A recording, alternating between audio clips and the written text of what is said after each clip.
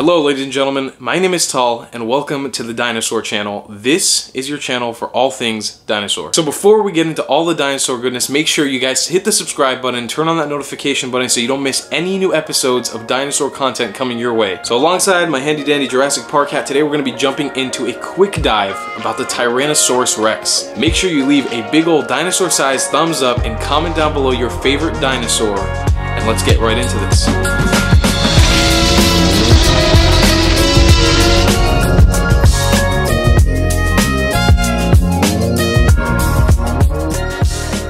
Hands down, most notably the most famous dinosaur of all time. So the Tyrannosaurus Rex, also known as the T-Rex, lived 65 million years ago at the end of the Cretaceous period within the Mesozoic era of planet Earth. This was a time where the Earth was abundant and full of many different species of dinosaurs, but this was also sadly the end of the dinosaur era. So what did this dinosaur look like? The Tyrannosaurus Rex is one of the largest dinosaurs ever found on planet Earth. It comes from a type of dinosaurs referred to as theropod dinosaurs, or dinosaurs that stand on 2 feet. The T-Rex at its largest was a whopping 40 feet long, and we can infer that it was about 15 to 20 feet tall, so this thing was massive. It had tiny little arms and massive jaws with a huge mouth and enormous teeth, and these teeth were serrated, built to rip flesh when it dug into its prey. It had a massive, powerful tail that also helped it keep its body weight balanced, and there's definitely a debate within the scientific community whether the Tyrannosaurus Rex had feathers or scales. There have been fossils found that are relatives of the Tyrannosaurus Rex that might have had feathers on them, which let us know that maybe the T-Rex at some point during its life, whether it was a baby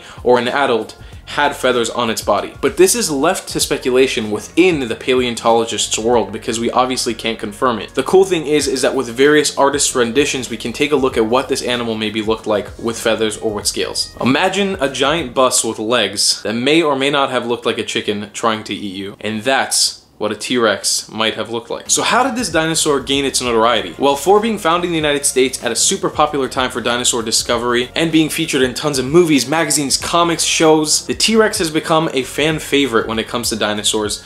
Everybody knows who it is. Just the word T-Rex rolls off the tongue as second nature for most people, whether you're a dinosaur lover or not. When paleontologists discovered the T-Rex, it broke world news and it became super famous right off the bat. Most notably, the T-Rex was a fan favorite for the movie franchise Jurassic Park, which you can see right here on my hat. It was featured first in Michael Crichton's book Jurassic Park, and then brought into the real movie screen. With incredible robotics and amazing CGI technology, we were able to take a glimpse as to what a real, raging Tyrannosaurus Rex might have actually looked like.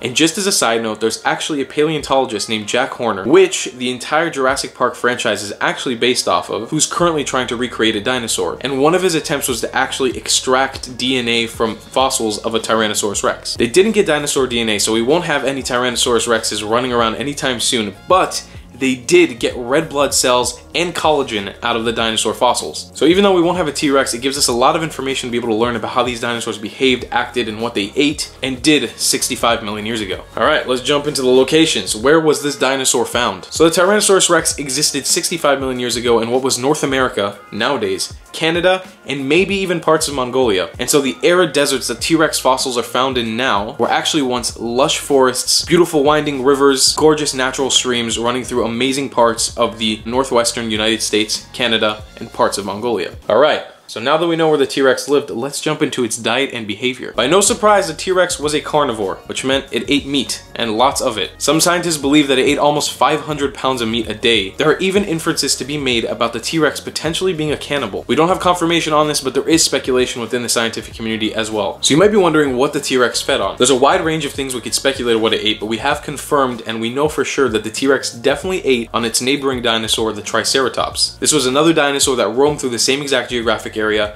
back 65 million years ago. We also know for sure that it fed on animals such as the duck-billed dinosaur like the Edmontosaurus, and potentially even the Parasaurolophus. We can definitely assume and make inferences that it ate other sauropods or young sauropods, 6 sauropods that existed in the area, other duck-billed dinos, and even other theropods that existed in the area, such as different carnivores that were living around the same time. We do know that the T-Rex was not a pack hunter, so it did hunt in solitude, even though there are scientists that do debate that. We know that its tiny little arms were pretty much useless. We do know that like many other animals, the T-Rex definitely fought each other over dominance of area and mating habits, which means they would essentially fight each other so they could have babies. The T-Rex was an incredible, amazing animal, and I'm super pumped to see it on screen again for the new release of the new Jurassic Park movie that's coming out soon, and I'm sure that if you're watching this video, you probably are excited as well. Make sure you subscribe if you love the T-Rex and leave a big dinosaur-sized thumbs up for the Tyrannosaurus Rex, and leave us a comment with your favorite dinosaur or dinosaur that you want us to do a quick dive on. For this quick dive series, we're going to be featuring all the dinosaurs, marine reptiles, and flying reptiles that are going to be featured in the upcoming Jurassic World Fallen Kingdom movie. So if you're excited about Jurassic World Fallen Kingdom, you're not going to want to miss these upcoming videos. I think it was an amazing start to start with the king himself of all dinosaurs, the Tyrannosaurus Rex, or herself in the sake of Jurassic Park. If you like this channel and you want to support us, make sure you can check out our PayPal link down in the description below where you can send us a donation. Your next dinosaur is going to be the Velociraptor, and we'll see you then.